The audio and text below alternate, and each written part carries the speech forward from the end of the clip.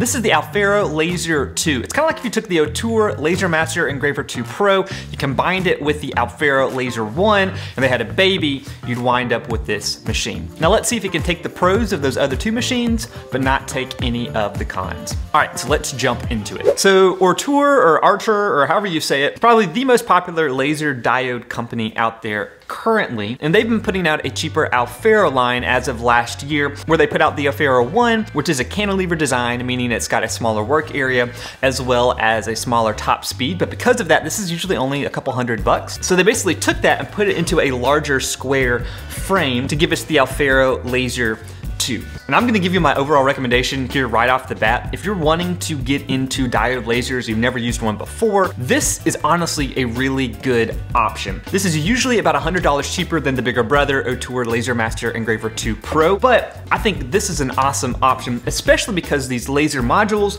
are interchangeable. You don't have to stick with just the one that it gives you, which some other machines don't let you do.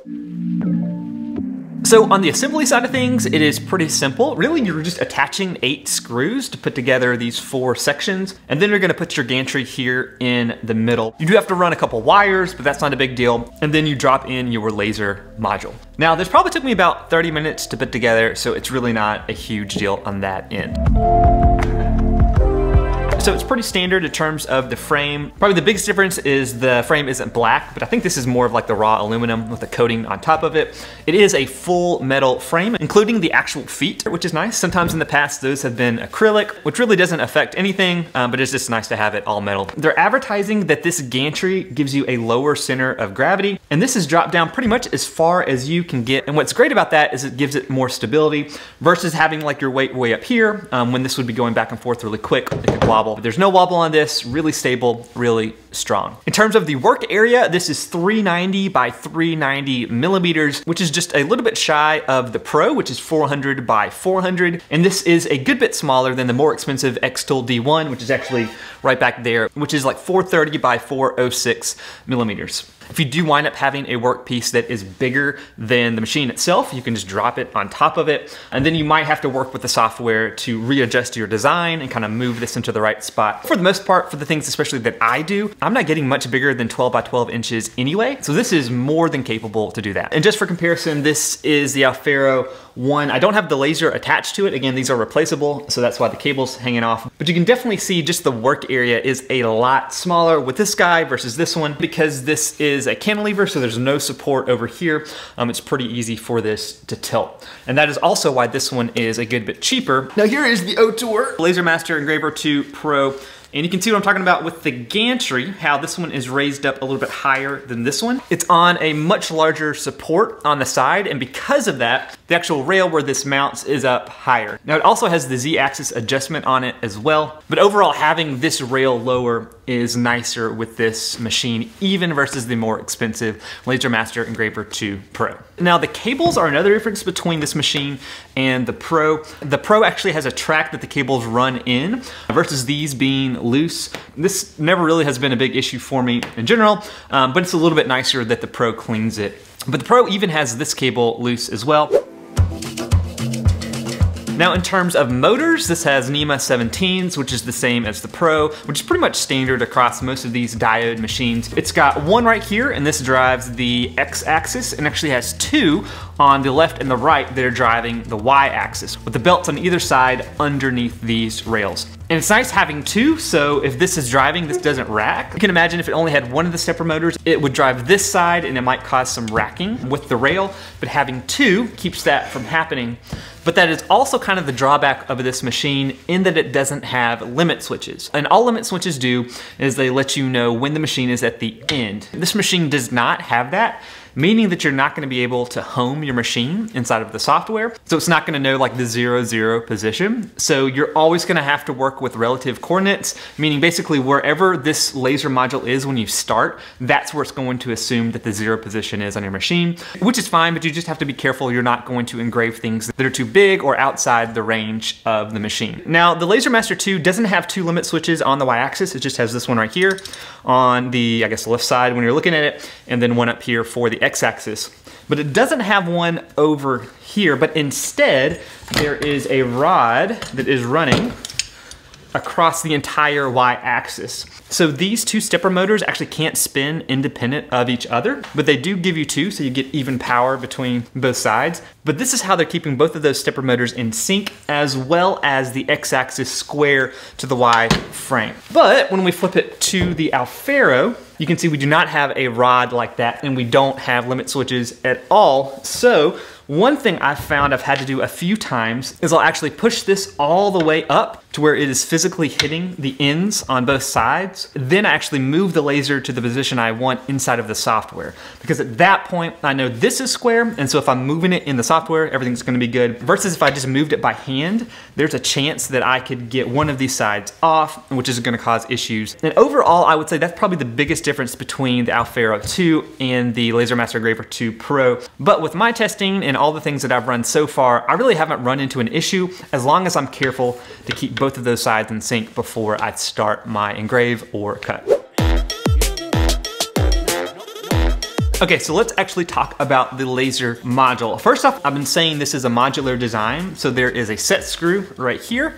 You unscrew that, and then this whole piece can come off. Then you just plug in the cables up here, and this rail will work with the other laser modules. Now, the module they included with this unit was the LU2-4SF. Now, this is 4.5 watts, and on the Xtool D1, there's a 10-watt version. The Atom Stack, as well as the Niji, they all have 10-watt options. Right now with Ortur, these are the strongest ones that you can get. But what's really interesting with these is they actually have different versions of this one specifically. So they have an LU2-4 short focus, which is this guy. They also have an LU2-4 long focus, which is this guy. And this one is designed specifically for cutting. So it has more strength because of the focal range. And this one is pretty cool too as well, because this nozzle also lets you do air assist, which is an add-on that lets you do with pretty much any of their machines. Now they're claiming the short focus is great more for engraving, meaning that it's going to have a smaller laser dot than the long focus, which has a bigger one. We're gonna do some tests that's gonna show you the results of both, specifically with this module. But if you are interested to see what the long focus does, as well as kind of their in-between LU2-2, I reviewed all of these modules on the Aufero Laser 1 review, but I have found that the short focus actually is pretty nice and usually winds up being the one that I go with.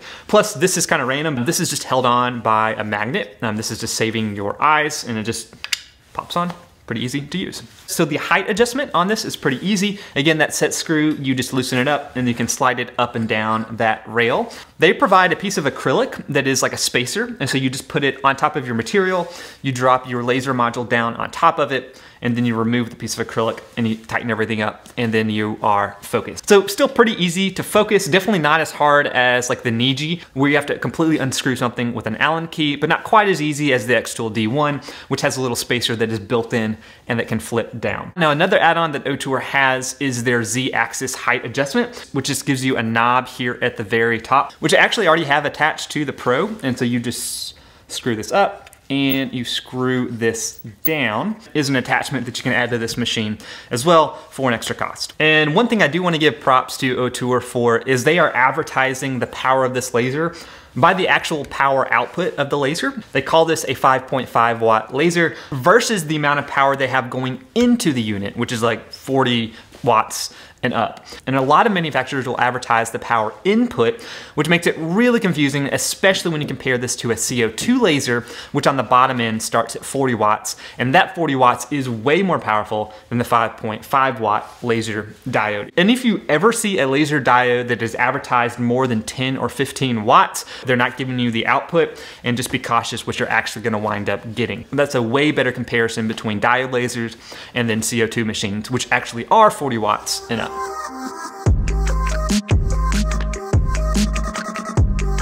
So on the safety side of things, it's got pretty much the standard ones. It's got a gyroscope that is a tilt sensor. So if you pick this up, the laser will turn off. If power disconnects, obviously the laser will turn off. It can still draw power from just your USB to your computer. If the laser module stays in one spot for too long, it will automatically cut it off. That's built directly into the firmware and the motherboard. And just on your eye safety side of things, this module comes just with this piece of acrylic, and this will filter out a good bit of the light that is not great for you. But with all of these machines that don't have an enclosure, always make sure you're wearing glasses, because you're still gonna get light that's going to come out even at the very bottom that's gonna bounce around. That could hurt your eyes. And on the LU2-2, they have this guy, which is actually removable, that attaches right in, as well as with this one, most of it is covered up, but at the very end, it is exposed. So with any of those laser diodes, make sure you're using glasses. So on the connection side of things, you've got USB as well as Ethernet, pretty standard. And then you have just a power and a reset switch. This pretty much works with anything that is out there. Laser Gerbil is your free option, but the piece of software that I love using is Lightburn. There is one unique thing you need to do with this machine versus the Pro. I was finding that Lightburn was giving me some errors, basically because it doesn't have limit switches, and so it couldn't find the 0 on the machine. So if you're getting something like that, inside of the console, inside of Lightburn, if you type in #X, they'll basically unlock the machine, and then it's going to be good to go. It took me like 30 minutes of searching to figure out what was going wrong, so hopefully that saves you some time. Okay, so let's talk about some quick tests that I've done. If you've watched any of the other reviews that are out there, you'll probably see a bunch of different materials. You'll basically get an idea of what any of these machines can do. But what I wanna do is give you a comparison between this and those other machines. So what I like to do is run just an overall test file. They'll give me an idea of the engraving power, the width of the laser dot, as well as the cutting strength. And this is what I wound up with. Now this is 3mm birch plywood, and you can see you are going to get pretty good engraving, pretty much all the way up to even 9,000 millimeters per minute. You can kind of tell as the speed is going up, the crispness of those boxes, it starts to get a little bit wobbly. So I really wouldn't run this much faster than 5,000 millimeters per minute, so half of the maximum speed. That's why those max speed numbers are never really a big deal for me, because you're really limited by the power of the laser. Even the 10-watt laser diodes, you're gonna run into some of those shaking issues, and so even those I won't run much over 6,000 or 7,000 millimeters per minute. But in terms of engraving, you get a really good range, and especially at like 1,000 millimeters per minute and 100% power, you're going in pretty deep into this birch plywood, which kind of translates over to its cutting power. So since this is the short focus, this isn't optimized for cutting. That's what you're gonna use your long focus one for. But even with this module, you're gonna be able to cut at 100 millimeters per minute at 75% power, and then obviously up from there.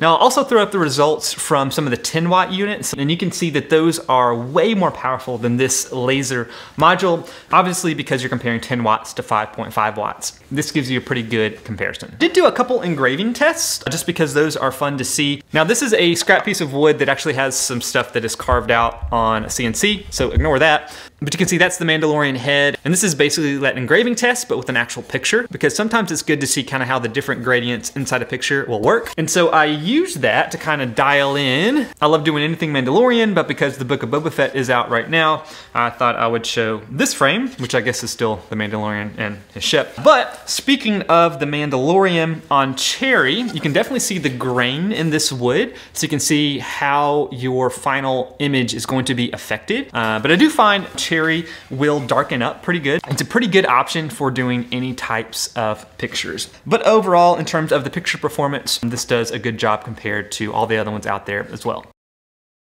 Now the biggest thing that's going to impact the resolution of those pictures that you're engraving is going to be the size of the laser dot. And I actually like to test out the size of that. What I basically do is take a line that this has engraved, put it under a video microscope, take a picture and blow it up, and we'll check out the size of that right now. So looking at the short focus module on the website, you can see they're giving us a 0.119 in the Y direction and a 0.15 in the X. So I'm finding something pretty similar. Actually in the X, I'm getting about 0.17 or so. And in the Y, I'm getting about 0.18. So this is a little bit bigger than the Two Trees TS3, but it's smaller than the Laser Pecker as well as the Niji. So kind of right in the middle. Again, this is for the short focus. So the long focus module as well as the LU2-2 are gonna be a little bit different as well. Now, another thing I've been playing around with is seeing what is the cut depth that this thing can go through. Basically, any of these laser modules are going to have a distance where that laser is focused at its smallest point, but that point can extend different distances depending on what you're looking at. That's one reason they have this long focus focus because it has a longer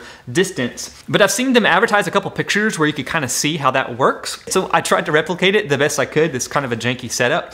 All this is a clear piece of acrylic. I'm firing the laser pretty low power, but you can see right here the distance that this is pretty much in focus. What that means is as this is cutting through thicker material, the laser is going to be going further and further down. So the longer that it can stay in focus, the longer you're going to have your full power going all the way down. The higher end, especially CO2 machines, they'll actually lower the laser between each of those passes, whether they're using a depth sensor or they actually have a camera system like the Glowforge. These don't have that. So basically the only way around that is having a laser module that is long enough to get all the way through your material. But again, at 5.5 watts, you're really not going to be going through anything that thick anyway. But this range, I'll put the number right here because I haven't measured it yet, but I do know it's going to be more than enough to get through, especially like 3mm plywood, maybe 5mm plywood. Most of the stuff you're going to be doing with a 5.5 watt diode laser.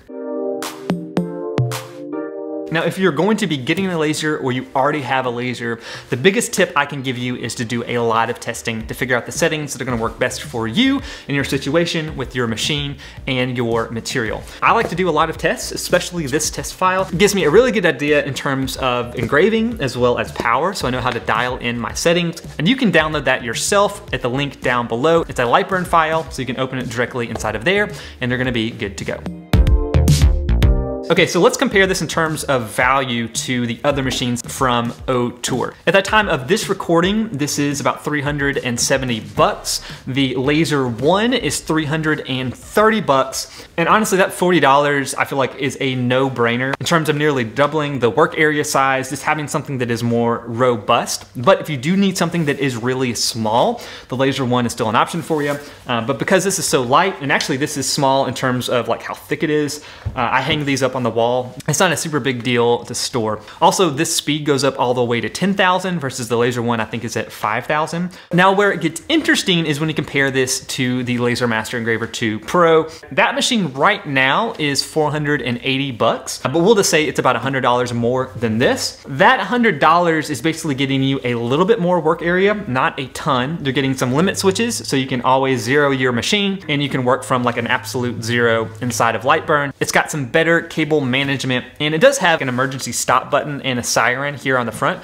so a couple safety features that this one doesn't have. But if it was me and I had to pick between the two and the budget really was a pretty big deal, I probably would just go this way. Doing all my designs and carves without knowing the zero position, just doing it relative, isn't a huge deal to me personally. The emergency stop is nice on the other machine, but you can also just yank out the power. It's pretty much just as fast. And then in terms of the actual lasering, this thing still has the same top speed as the Pro. And then the laser modules literally are the same because you can just buy whichever one you want between the different machines. I would spend that extra $100 on the attachment you can get that lets you easily adjust the Z-axis. They also have an external controller, as well as especially you can get a pretty cheap air assist that will help keep the flames down, and it'll also give you better engraving and cutting results. So I really think this is a really nice sweet spot for these diode machines. Now, how would I compare this to the larger 10-watt units? Now, those will typically be at least a couple $100 more, if not more, but you are getting a much more powerful laser diode. The Xtool D1 is still the nicest one I've tested, so not only are you paying for more power with that one, you're just paying for a more robust unit. But there are also rumors that Ortur is coming out with a 10-watt laser module in the future, and if that's the case, it's going to be really easy to replace the one that it currently has. So if this had a 10-watt unit and it was in the same price range, I would lean this direction, but again, that's in the future. So if you need the power, get a more expensive machine, and if you don't need the power, this one could be a great option for you. Now, we've been talking about the Aufero Laser 1 a ton. We're gonna get into that review right now and see if the cheapest machine from Ortur could fit your needs. All right, until next time, go make or break something in your shop. See you guys.